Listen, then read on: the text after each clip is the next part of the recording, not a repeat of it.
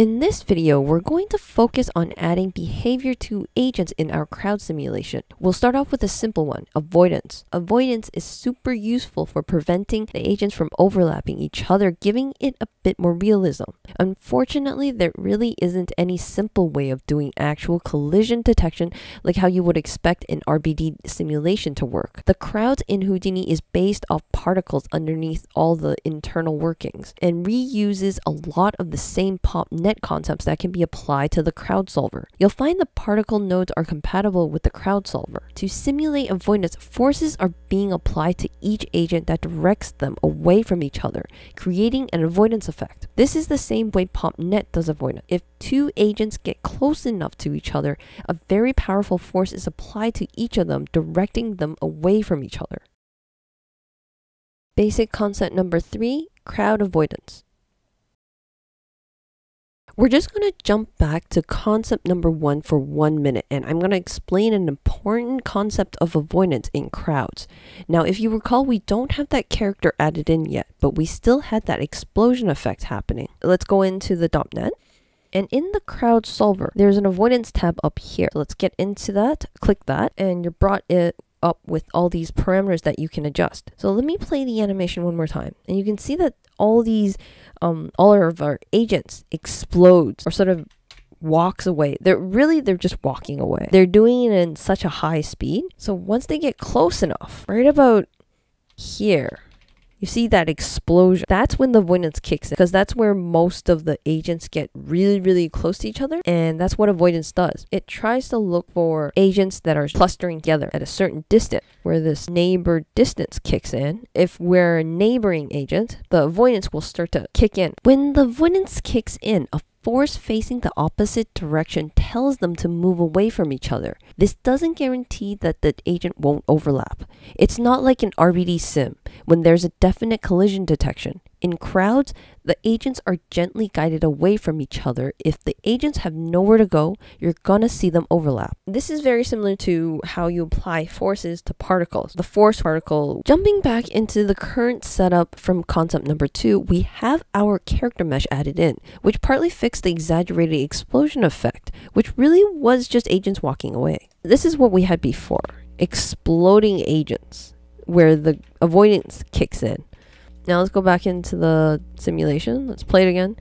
It's no longer exploding away because we actually have a character mesh, a character rig attached to this, and we have a crowd state. But the avoidance force was overriding everything. Here it goes like, okay, avoidance kicks in, gently adjust your crowd state. Now let's take a look at these. Let me turn the background to a darker background and then remove the lines, the grid lines, so we can see this more clearly. The weight in this case is not very useful since we only have one state and only one force acting on it. There's only the avoidance. But later on, when you have more complex crowd simulations set up, you have multiple forces acting on it, and that's where the weight will come in handy. You could have a crowd of bug agents set up with an attraction force that pulls them towards a cookie on the ground. And you'll probably have an avoidance force as well to keep the bugs from overlapping each other in the simulation. The weight parameter will be a way for you to adjust how hard should Houdini to try to keep the bugs apart while keeping the bugs attracted to the cookie at the same time. If you wanted the bugs to be attracted to the cookie and you don't really care how much avoidance takes place, who knows? You might have a camera that's really far away shooting on 100 bugs, so the viewer can't really tell if they're overlapping each other anyways, and you want to put more weight onto the attraction force. In that case, you would lower the weight parameter in the avoidance, and that's where the weight comes in. For this example, it's not very useful. I don't think it's affecting it much, except for the 0 weight. I think the 0, so you can see more overlapping. They're just walking, overlapping each other now. You can see that. So if I put this, turn this up, and they try to avoid each other, at least a lot of them are not overlapping anymore. So let's change this back to 1. As for the particle scale, this is sort of saying how large each agent is.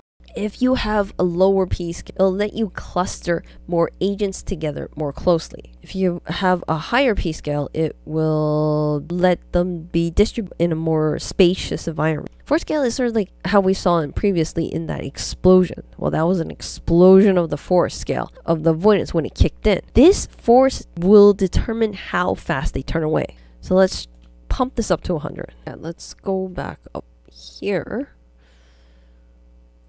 to the crowd source. And I want to try to change the way how these agents are spread out. There is a relax parameter here.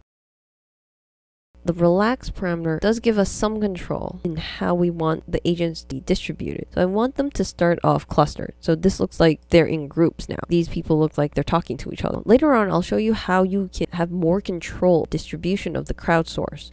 That's what this second parameter over here. We can actually put our own scattered points feeded into this second input of the crowd source in order to have more control. Later on, I'll show you that. Let's go back to the crowd simulation. This should do it. And let's play it. I don't know if you can see that. Go top. So this is what we get for a large avoidance force with low anticipation time.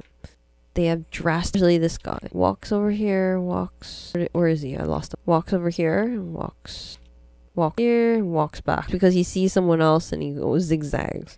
So let's do anticipation back to 10, opposed to 10. This way, they can see ahead of time, a lot further down the road. So we're going to avoid people with more anticipation. So this is way more smoother. You don't have agents zigzagging.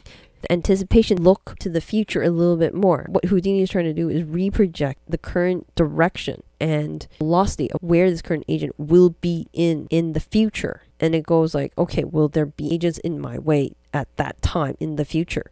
That's what they're projecting the location according to the speed and acceleration that they have currently. I'm not sure if they take into account acceleration. I think it's just speed. So let me put this anticipation down to 2, because usually that's more realistic. You don't avoid people half a block down the street. You usually avoid people when you're walking down the street. You avoid people when you get to like a meter or you get close. So that's why I like to keep the anticipation a little low. If I turn up the particle scale, you might see a huge, because the particle scale defines how close they can be within each other. And since we start off in these little small clusters, the particle scale really takes into effect. And goes like, okay, we start off way too close. We gotta like spread out now. If I turn the force back down, let's see what happens. They spread out more gently. Because you can see over here that they're spread out quite evenly. Let's see. It might just be me. I have a few of these guys going in circles because they're going back here and they see someone, they go back, see someone, and go back. So they're going in circles. So we have this, which is still evenly distributed, but we have more agents in the middle. 1.5.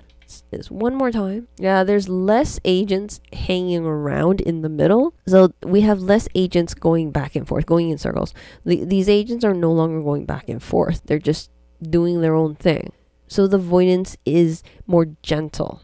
As opposed to when it was 200, they would see someone and they would go back right away. They would see another person and go back right away. So we would have more agents hanging around a little portion of this so-called circle that they formed.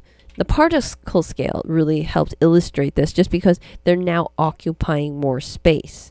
Each agent is now required to occupy more space. And my guess is that the P scale is multiplied to the force scale because it makes sense. Underneath the hood, I think Houdini is multiplying these two just because the closer, but inversely multiplying it. The closer the agents are, the more powerful the avoidance kicks in. The further they are, well, that you don't any avoidance at all because they have quite a bit of distance. So the force of the avoidance should have a fall off. Thanks for watching and sticking to the end.